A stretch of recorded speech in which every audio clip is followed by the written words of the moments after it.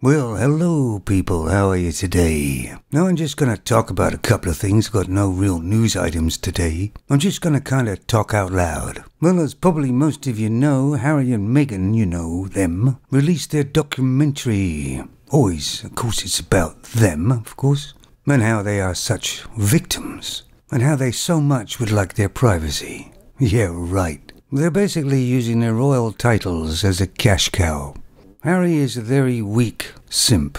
Meghan's only showing the true nature of a femme, that's all. Of course, if you knew Meghan years ago, she wasn't so squeaky clean, like she is supposedly now. And it's not really easy to join the royal family, because there's a few things you have to follow. Protocol is one, duty is another, and that's way out of Meghan's league. Apparently it was pretty cold when she met the Queen the first time. Well, I know why. Meghan already thought she was a queen, and there can't be two queens, can there? But I think the Queen saw Meghan for what she really was straight away.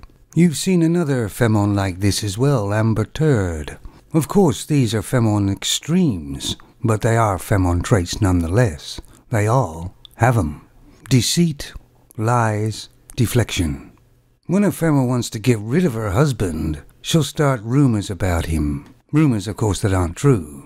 Kind of innuendos, attack his character, and that basically takes all the attention away from her and onto him, and it's all his fault. And unfortunately, after about 10-15 years of marriage, being told by the femme he was the best thing since chalk and cheese, he's kind of a bit shocked. Nearly every femme is fake in some way or other, and you don't have to dig too deeply into their lives to see all the cracks.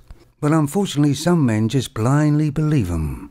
Like they say they're oppressed, don't they? Well, let's just check that out. So here's just a headline, and it's spoken by supposedly a femme. I groped my male boss at the Christmas party. Snogged female pal. Should I resign? Well, if you were a male, you wouldn't have to resign. You would be fired. But because you're a femme, I suppose you probably get promoted. And that's the way real society is, isn't it? Femmes don't seem to have to follow the rules and regulations like men do. If a man does something and gets charged, he goes to jail usually. If a femme does the same thing, she'll probably get a slap on the wrist, or not charged at all.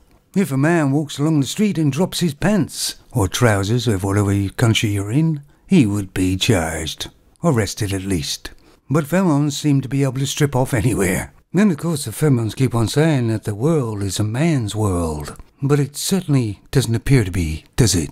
It's pretty hard to think that femmes are oppressed. It's more likely to think that they are privileged and entitled. Quite a few years ago, I used to think that what came out of femmes' mouths was 50% lies, deceit, and deflection. It appears I may have been wrong about that.